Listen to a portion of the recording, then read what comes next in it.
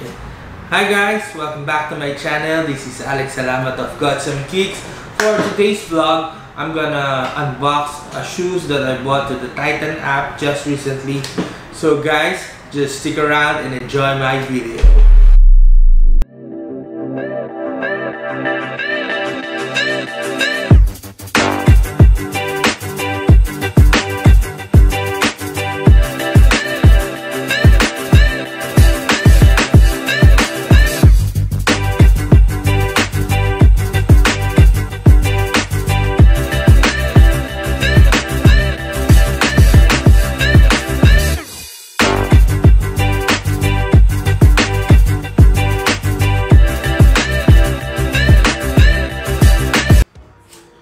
Okay guys, so yeah, it's been a week of heavy workload, so kaya ngayon lang ulit ako nakapag-vlog.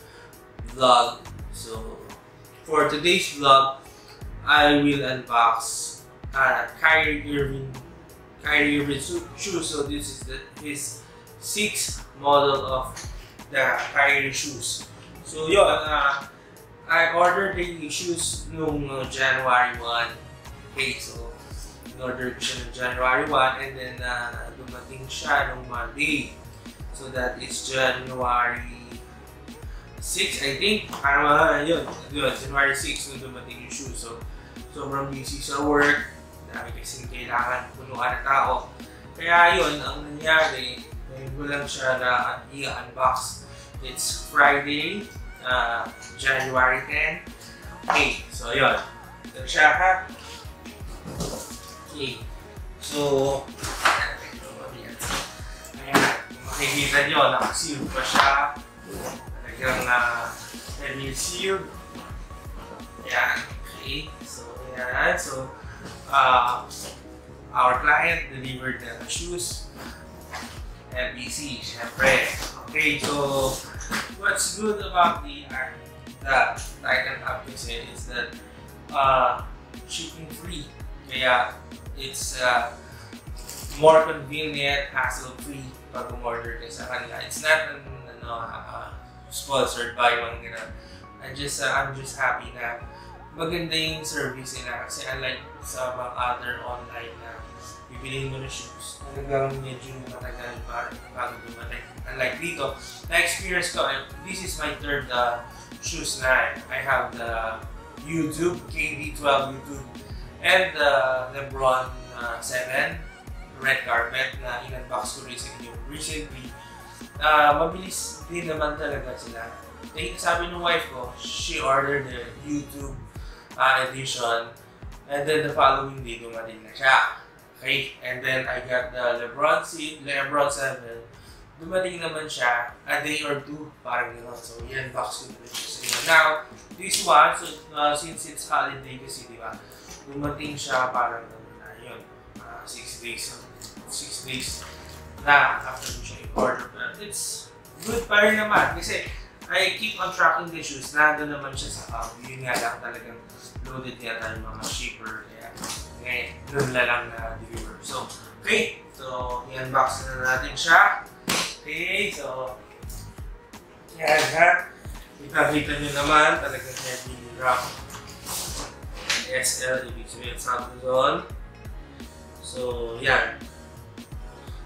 Deliver siya dito sa Santa Rosa, Laguna. Okay, got my knife. Okay, so kids, magdadala ng ganito ha. I-unbox na natin. Okay. Diba? It's heavily wrapped. See? Careful. Okay? Yan.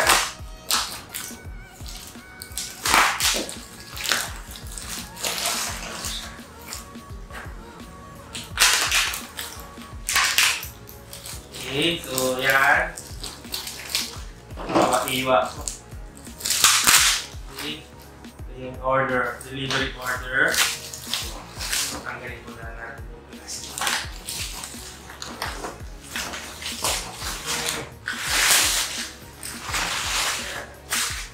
So for the year 2020. This is my first shoes. Okay? So, sign muna natin. Delivery order. So, this is ayan.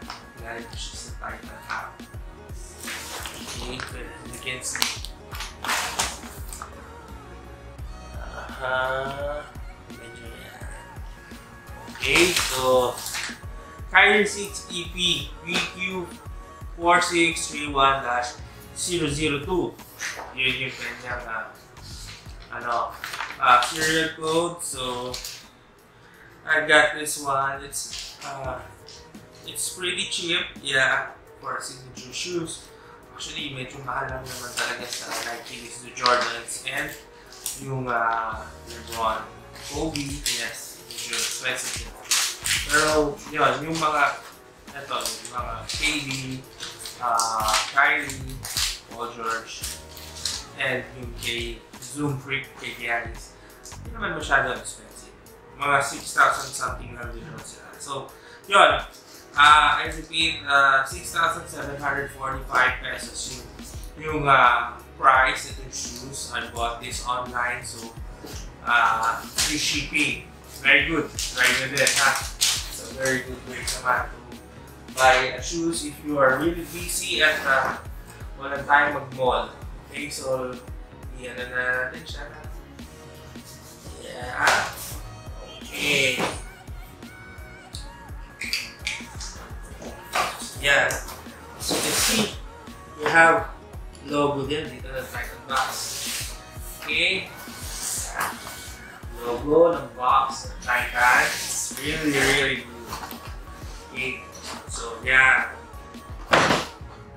Sabi pa dito, ayan, for the love of technique.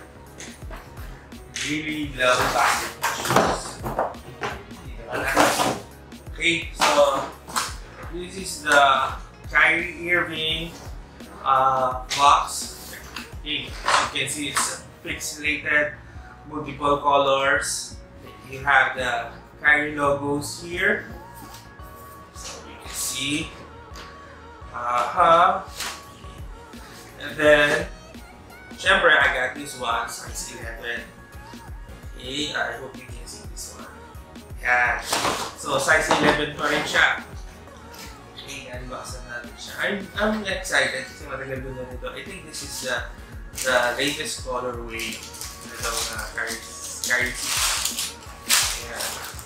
I got this. Thank you for your purchase. For the love of the game. Okay, this is the third time I bought here. Okay, so yeah. Unbox na natin siya. Oops! You also have the sticker. So, iba naman yung sticker niya ngayon. The last time kasi, black siya na may House of Thunder. So, for this one, half court with the Titan logo here. Okay? So, you can see this one. Yes. Okay, so let's go with the shoes na. Okay? So, yeah. This is Kyrie Irving 6 signature model shoes. Okay, meron pa pala. Sealed for your protection. For the love of the game. Okay. Meron pa isa. So, yan. Dito ba na tayo sa box? Ang ganda ng box niya, oh. It's printed all over it. And like, yung iba kasi simple lang. By the way, guys, dami kong i-unbox pa. Marami pa akong material last year. So, let's go with the shoes. Okay, this one is Kyrie 6 Bred colorway. So, inspiration for these shoes, I think, is the Air Jordan 4 na yung Bred. Parang yun yung alam kong inspiration for these shoes. Okay, so for this one, what is this? I think it's a notebook ba, parang ganyan. But it's heavily padded ni Bred dito. So, for protection, plus itong yung counter niya, it's really hard because it's made up of rubber with the, I think it's the eye symbol. Okay, yeah, plus Kyrie's hand right there. Yeah. And then you have this rubber strap. Okay, so yan. Okay. Kyrie Irving. What is this? And Nike. Okay, so yan. MMXIX. Okay, so you have the triangle with the eye. I don't know what that means. Okay, so yun. Okay, so check that one. And then you have here dotted as Roman number 6. Okay. So, ang ganda ng color nito eh. Kasi I really want the shoes. I was looking for colorway na maganda. Kaya I'm not into the yung loud colors. So I just want my shoes or my kicks. That's how I call them. I want it just simple as black with a touch of something like the green, red, white, gray. You know, the name of few. And then sometimes gusto ko rin yung yung mga blue. Basta yung mga ganun. I don't want the yung orange. Masyadong mahilig doon. But I have some, pero hindi ko masyadong gusto. I just want yung ganito. Kasi minsan pwede pang ordinary lahat. Saka hindi siya mahirap turn on. Okay? So yan. This one. It has this hard rubber here for support. Ayan. Engineered to the exact specification of Kyrie Irving. So you have the outsole. Nakita niyo siya clear, yes. Okay, it's simple, very simple lang siya. Unlike sa ibang colorways, yan iba-iba yung colors ito. You have the Kyrie Irving signature over here. Yan. So yan. Bago lang push. Okay, yan. And then you have shark tooth here. Yan. Red. And this is white. It's cool gray. I really love the color. Wow. See, very simple. So, you also have the eye inside. Kyrie 6. It says there. Okay, so sana mabasa niyo ha. Medyo malabo eh. Okay, so yan. And then, dun sa ibang colorways niya, this is embroidered. So for the Bred colorway, this is something like parang rubber, plastic. I don't know kung ano to. Sa ganun, hindi siya yung typical na na embroidered. So yan, shiny siya. Yan, ganda. So the review for the shoes is it's not it doesn't have that great cushioning, but the stability for the shoes. Siyempre mga guards, di ba? So sino ba yung mga makikita na magaling ng guards? So siguro best, siyempre Kyrie Irving kasi signature shoes niya ito. And something like yung sila Steph Curry. So yun, sa kanila bagay yung mga shoes na ganito. Yung stability, tsaka it has this good traction. Ayan, kahit na medyo parang kakaiba yung niya, yung outsole niya, but this one has a very good grip on the court. So kaya yung crossover mo. So, pero kung sa mga big man, I think it is not very suitable. Siguro for us, dapat mas maganda yung mga shoes that has a great cushioning. Kasi nga we're medyo mabigat. Kaya yun. So, ganda niya. Mamaya, pakita ko sa inyo on foot. So, pag nakita niyo sa harap, it says here, hungry on the left, and then on the right, it says humble. Okay? Dapat ganun tayo lagi. Hungry, yet we are still humble. Even on our success. And that's what I learned from my father. Dapat lagi tayo humble. Ayan. Okay. Okay, so you have Kyrie logo here, gray, sa tongue, then yung loob ng tongue naman is red. Okay? Okay, so yan. Alam nyo, itong shoes na to, para siyang, unang tingin ko, parang kamukha niya yung Yeezy ni Kanye West, yung nasa, nasa Nike pa yung gamit niya. Parang similar siya doon, kasi di ba, with this strap, and then, ito, yung sa likod, yan, di ba? Tapos, parang may mga ganun din. Ito, shark teeth pa rin sa kanya, parang yung buhos parang doon, gano'n, wavy yung ganito. Pero, parang medyo similar siya doon. So, makikita mo. It's not that light, but it's not that heavy naman. Tamang-tama lang. Okay? So, take a look at the Kyrie 6 Bred. Okay, that's the outside. And then, ito yung sa likod niya. Okay. Ito naman sa loob. Okay. And then, ito yung sa kanyang harap. Okay. So, yan.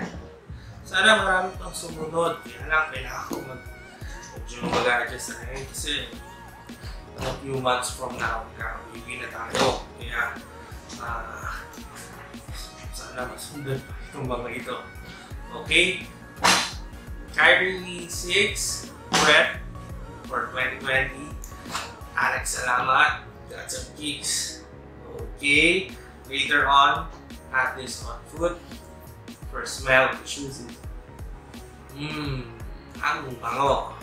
With rubber shoes, of course. Okay? Yes. Okay? Yeah.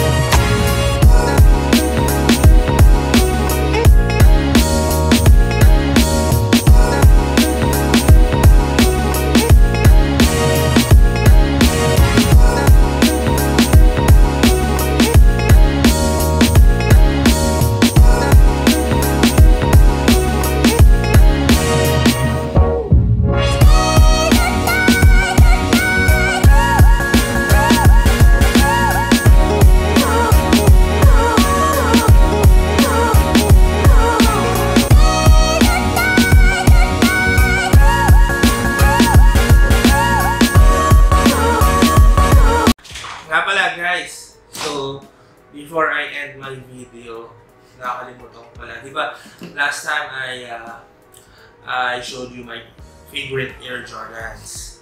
Okay, so I got the Air Jordan 16 on the number 5. I got Air Jordan 1 Atlanta colorways on number 4. I got the Flu Game on 3. I got the Concord on 2. And I got the Kigat Game on number 1. But I forgot something. Okay, so yung aking favorite, isa din sa mga favorite ko. Kaya lang, nakakalimutan ko na kasi na dun sa lalagyan niya, hindi ko napansin. So, yeah, actually I'm wearing this right now. I love these shoes. It's quite expensive. Kaya lang, nung binili ko siya, it's quite expensive. But, sadly, nakita ko yan dito sa mga outlets. So, visibly, hindi siya ganun kabenta. But, even though, sa outlet, it's pricey pa rin naman. I think this one cost mga 9,000 na nung nandun na siya sa nasa outlet na siya. Okay? So, papakita ko muna sa inyo. Balik ko lang kasi ito suot ko siya ngayon eh.